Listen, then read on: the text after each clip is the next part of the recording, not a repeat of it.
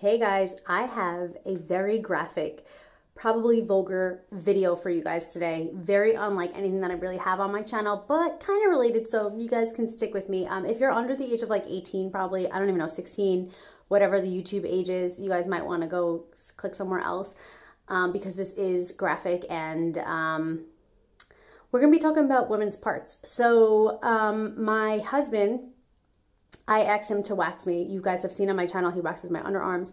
What you guys don't know is that he actually also waxes my hoo-ha. And so the first time we did this, he waxed me with sugar wax. And I said to him, please don't go near the lips because I'm really afraid. I've heard horror stories from people who thought that they could wax and were not qualified to wax. And it was just a debacle. So please don't do that. So he's like, yeah, no problem. This is the first time. And he's like, I think the other wax would be better because it's a little bit stronger. You guys can see in the sugar wax versus non-sugar wax, the traditional hard wax. The traditional hard wax kind of held a little bit better. But when it came to down here, the sugar wax was actually better. Probably because I didn't have like a layer of deodorant down there. So anyway, so he's feeling a little better about this. And it's the second time around of him waxing me down there. And so we do the whole backside and we're coming up to the front. And we were running out of strips. And when you use traditional wax, you need to have the strips because that's what it adheres to, and then you pull it off. And I'm pretty good because I used to get waxed regularly. And so I know that I have to hold my own skin down. Like you have to like hold your own skin down while they pull because it's less painful and it just is an easier break. Even like when you do eyebrows, I know this, like you just hold the skin down. It's just easier. And so I was holding my own skin down, everything was great, and we were running out of space to wax. And I was telling him that you can re-wax on the same strip that has wax on it. And it was just getting a little bit harder for him to do, probably for inexperience, probably because it wasn't like ideal circumstances. He was reusing the same strip. We only had like one strip to do the whole area. And so I'm like, where are you going to do this last piece? Because we both agreed it was going to be the last piece. It wasn't 100%, but we were like, let's just have this be the last piece because there's not a lot of room on the cloth. And so he's like, I'm not sure where the last piece is going to be. And so he goes there and he puts it down and he's like, right on the lips. And I'm like, you're putting it on the lips?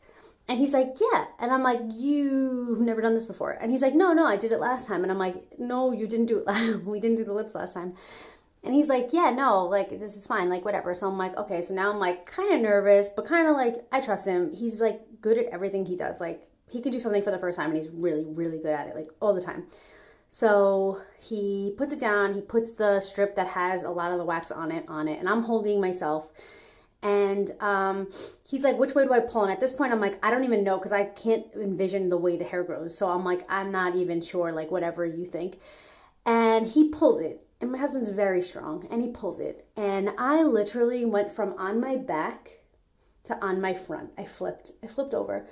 All I remember was kicking out my right leg like a bicycle, but only my right leg. So I'm like kicking out my leg. Like when a dog dreams, or like when a dog is dreaming of running and they're like just kicking out their legs. I'm kicking out my leg and I'm not saying anything. And I'm like, oh, and like, I'm not somebody who's like, ow, owie, owie, owie. Like I'm not that kind of person. Like, I think I internalize it, or like I'll hurt myself and I'm like, I just need a minute, like don't even talk to me. I can't look at it. I can't do anything. I just need a minute to like calm myself down. And then I could like see the injury. Like that's the kind of person. So at this point I'm in like excruciating pain, but I'm like, you know what? It's okay, whatever. So my husband's like, wait, there's like a ton of wax still on you. And I'm like, what? So like I look down and it's basically none of it came off on the strip. I don't know how that's possible, but like none of it came off on the strip. It was still on me.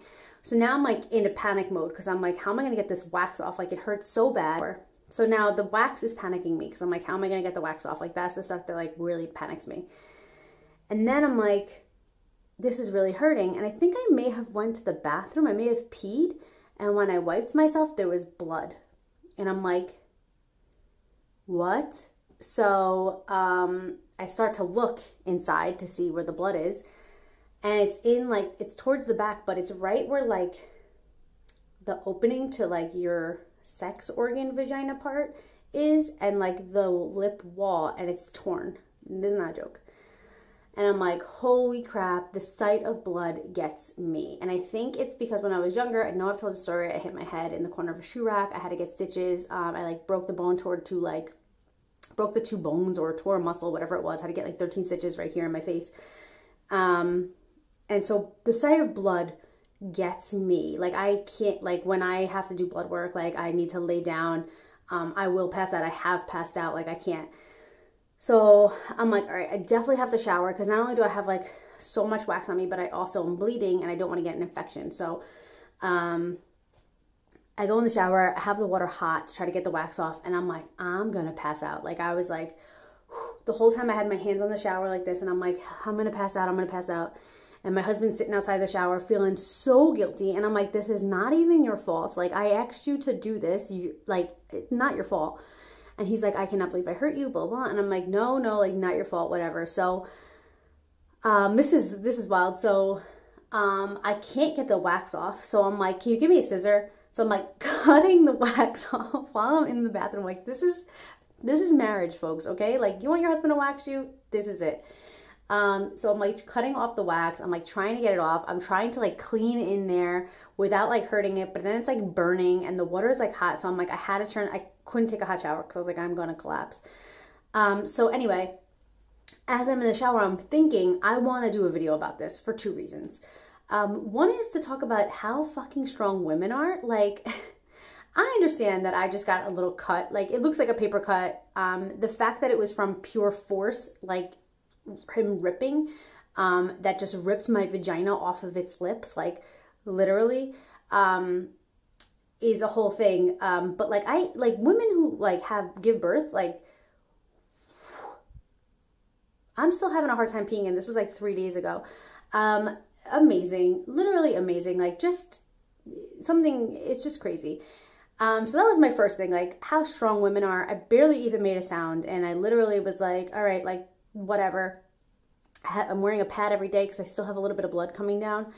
And then I was thinking, if I waxed, and my husband's a strong man, if I waxed my husband's balls and it ripped from the balls to his penis or to the little like area that's behind there that, you know, would be a vagina had he been a woman, and it was bleeding, I'm pretty sure it would have been worse than what happened to me. And so that's my story. So don't try this at home. My husband said that he likes the sugar wax better for that area, and he likes the hard wax better for this area. Don't try it at home. It's not worth it. I am in pain. You know, it's weird. It's like a paper cut pain, like where it's like annoying. It's not like when it first happened, I think I don't even know. I literally jumped. I was like a sausage in the pan. Like I jumped from like one side. I couldn't even control my body. It just happened.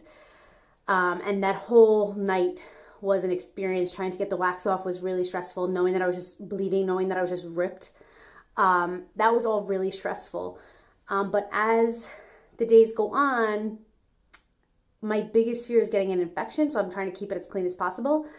I don't really know, like, I'm sure like when you give birth, they like tell you like what exactly to do. I never gave birth. I'm not going to give birth. So this is like the closest I think I'll ever come to having something like that go on down there, especially because he's not waxing my lips anymore. Is he allowed to wax the rest down there? Yeah, totally. He's really good at it. Is he allowed to wax my lips? No, never again. He also doesn't want to. He sat me down to bed and said, I never want to do that again. And I was like the lips or like the whole thing? And he's like, no, the lips. Like, I'll never do that again. And I was like, yeah, I agree. We're on the same page.